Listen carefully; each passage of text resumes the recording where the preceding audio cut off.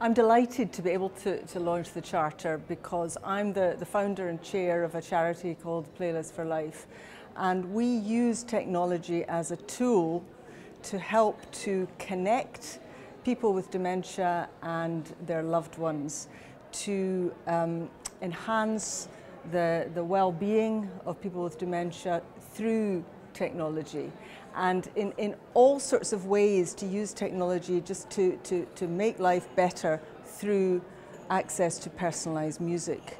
So we are only one of the many ways in which technology can be used, but I'm thrilled that there is a charter which recognizes that people with dementia have and indeed should insist on the right to have the same kind of access to this wonderful technology as everybody else has.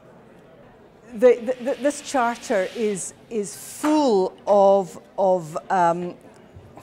wonderful points that actually I could talk about any one of these benefits and indeed the values and the principles which are beautifully articulated.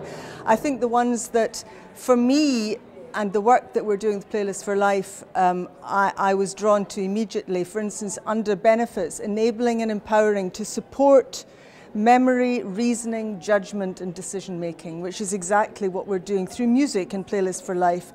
But also this broader benefit to maintain social networks and enhance personal connection through social and digital media, which to me says it all, that technology, which can, if it's not used properly, be distancing. We can use technology in all of our lives to escape actually from a certain kind of human connection.